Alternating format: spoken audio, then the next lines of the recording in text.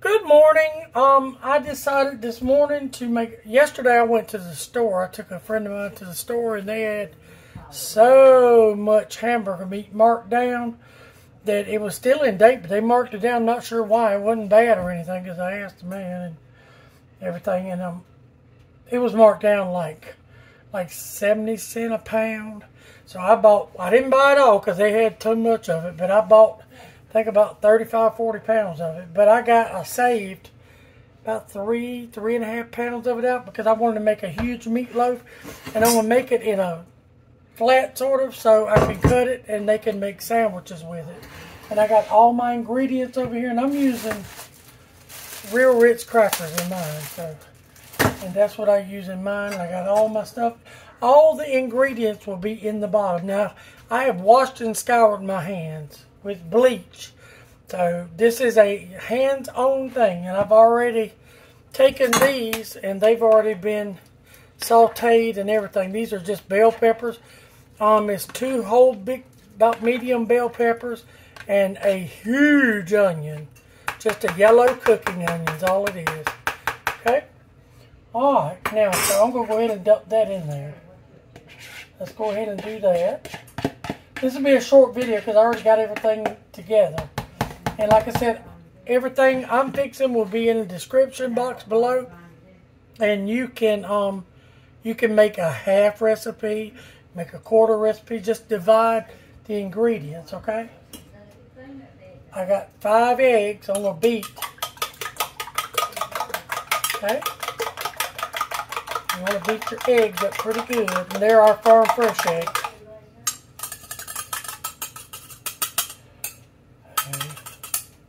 Okay, I'm going to put them in there. Okay, now in here I've got a whole bunch of ingredients, and that's mustard and ketchup and stuff. But I will put all of my ingredients in the description box, okay? It's just your meatloaf seasonings and stuff.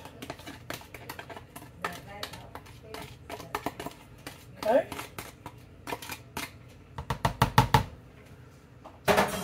Now, you want these fine.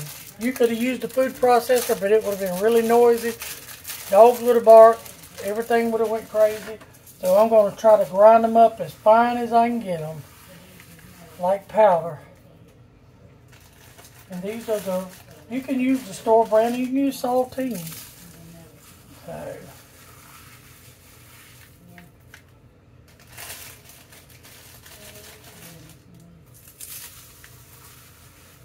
We'll see if I want 1 pack or 2. And I'm going to go ahead and I'm going to mix this with my hands. Okay? And you'll be able to tell the consistency of how smooth it comes out. And it's going to be like a mushy mess, but it'll bake and be just so delicious. So, here we go. See how it's starting to look like a mushy mess? Here we go. I think I might add the 2nd pack.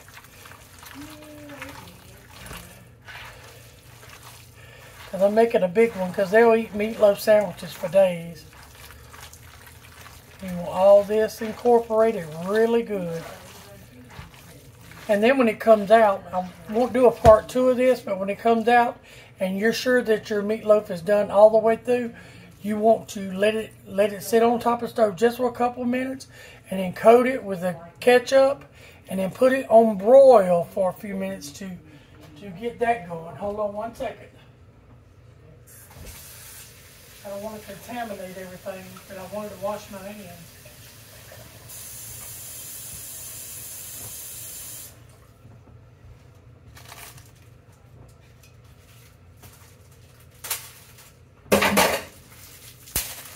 Uh-oh. Don't worry about it, we'll get them.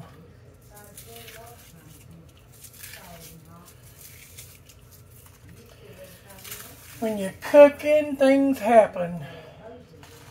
And I got greasy hands. I think I'm going to put those right there. I don't want to keep touching everything.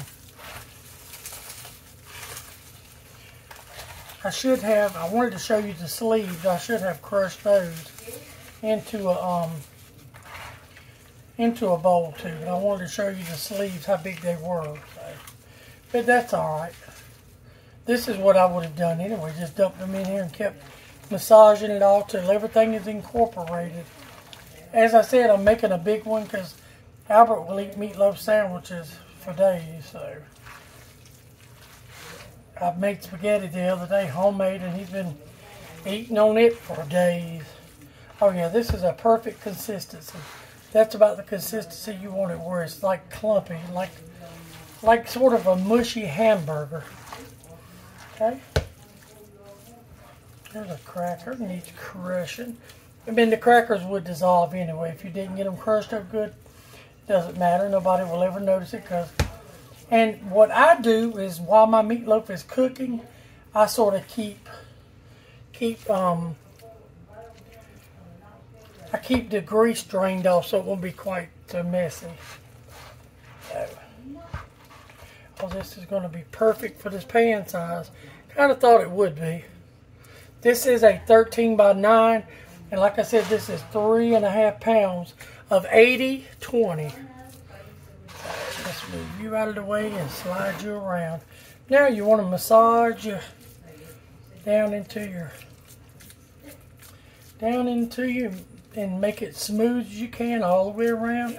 Try to make it as even as you can get it. Okay.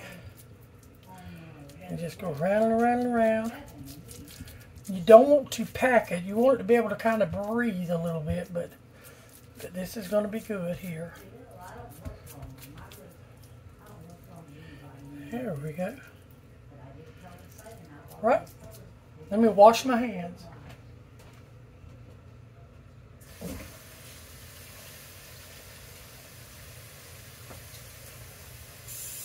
just a moment, I'll be right back.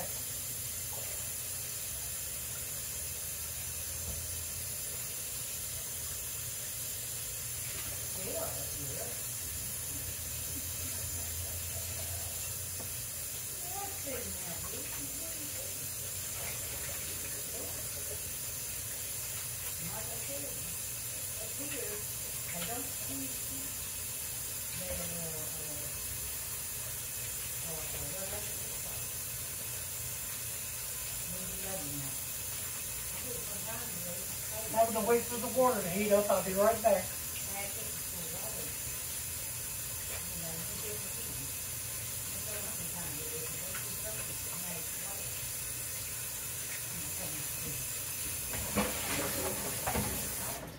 Okay, I just wanted to make sure I got all that hamburger out under my fingernails and stuff. So I'm going to make this a little bigger so you can see. So you see, it's 13 by 9 meatloaf. It will serve, I would think, let's see, 1, 2, 3. About 20 sandwiches, maybe if you cut them smaller. Alright, I hope this helps. I will put all the items in the description below. Thank you. Like, share, and subscribe. Bye.